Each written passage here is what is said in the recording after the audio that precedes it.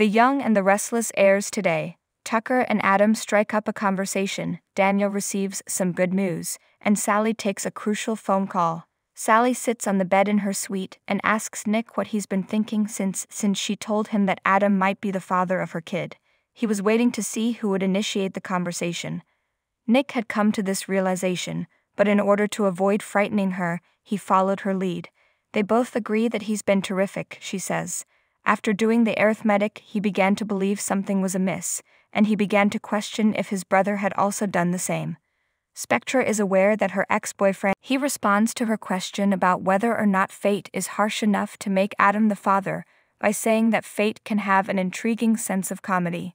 He's been here before, several times. It's time for them to fasten their seatbelts and go where the ride takes them. Nick tells Sally he's not upset by all of it after he gets dressed. Whatever happens, it won't alter his feelings for her. Sally believes that life is chaotic and unreliable.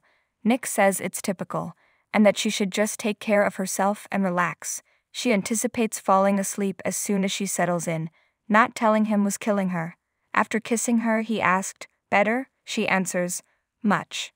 She's debating whether. Nick encourages her to choose her own path, but suggests she let him know her intentions as soon as possible. It's not about him, but about her being able to carry a lighter load. Sally also thinks it's time to get to the bottom of things.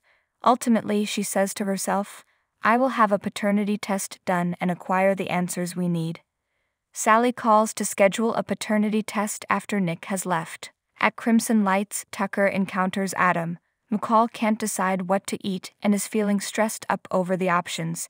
He offers to buy Adam a cup of coffee and a brownie, and the two of them engage in light conversation. They sit down and laugh about being the bad guys of Genoa City, while Tucker shares some advice for men who live on their own.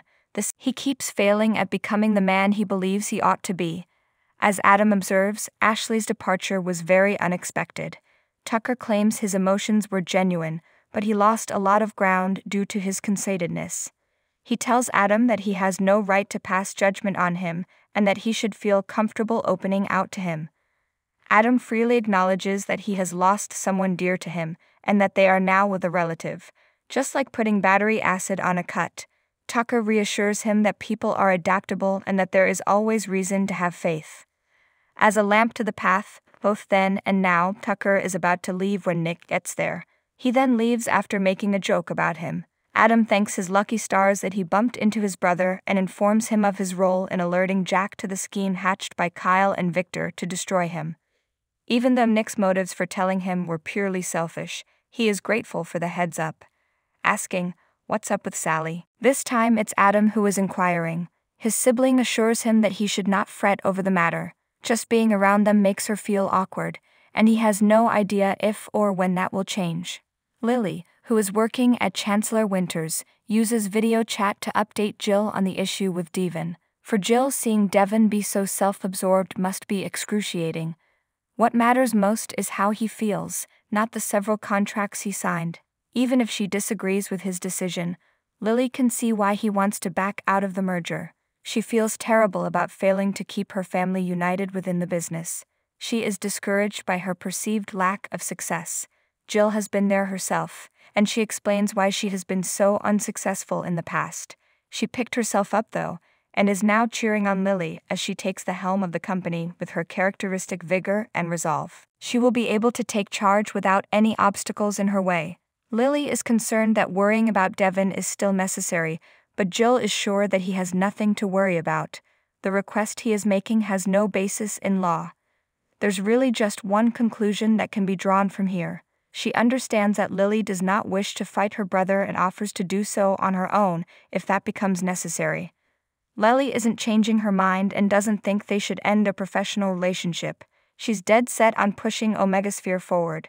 She thinks it will be beneficial for the business and is counting on Jill's approval tonight.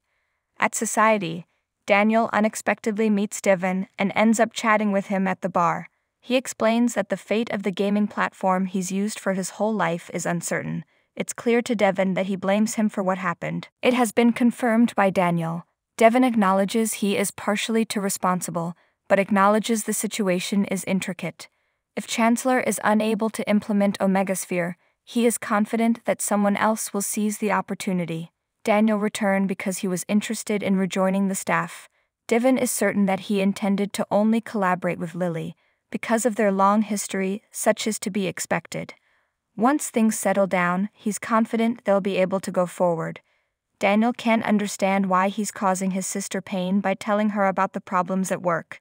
Despite Devon's protests, Daniel sees no problem with him breaking his sister's heart. Devon maintains he has long felt uneasy about sharing his story publicly. His differences with Lily revolve around their divergent views on the company's future. In spite of the fact that they were able to put their differences aside in the past, Daniel notes that this is no guarantee that they will be able to do so in the future. When Lily finally shows up, she stands quietly in the background to listen to Daniel gush about what a genius she is. This time, she can't take it any longer and interrupts. Devon makes it evident that he shares his brother's high regard for his sister's intellect. Why doesn't she just quit her job at Chancellor Winters and join her brother at the family business if she really wants to run it? She believes he is putting her devotion to the test. But he responds that her accusations merely show her to be more dedicated to her career than her loved ones. After he leaves, Lily attempts to act as if nothing is wrong. Daniel feels terrible that she has to go through this and hopes he didn't go too far. With a bright grin on her face, she relates how she and Jill discussed Omegasphere, with Jill ultimately deciding to proceed with the project. Everything he's asked for, she's ready to provide. He reaches for a hug since he can't think of anything else to say. The two friends, Mariah and Tessa, take a stroll across the park while cracking corny jokes. They express disbelief at the realization that they would soon be mothers. Everyone speculates on what a lucky and imaginative dreamer she will turn out to be. Tessa is confident that she will make a positive impact on their lives. The two of them gaze up at the night sky. They sit down and go over the baby checklist to ensure they have everything. Mariah delegated responsibility to her meticulous wife for this reason. Tessa feels they should address one other by name. All of a sudden, it's like it's happening for real. Mariah has already declared that there are no wrong responses before they even begin. Hyacinth is her first choice. Anushka, Tessa remarks, making her wife chuckle. They all concur that it ought to be original in a way that will stick with people for a long time. Through constant back and forth, they get plenty of practice using a variety of aliases. Mariah gets emotional just picturing themselves holding their new baby. She suggests they wait till they meet her to choose a name. Tessa's wife reassures her that her fear is natural by putting her arm around her. Tessa begins to doze off, and they argue over who will have to enforce rules. Mom life, according to Tessa, will be cool. In labor, Delphine phones to let us know. They spring to their feet and say they'll get there as soon as they can. They begin giggling and kissing while jumping around.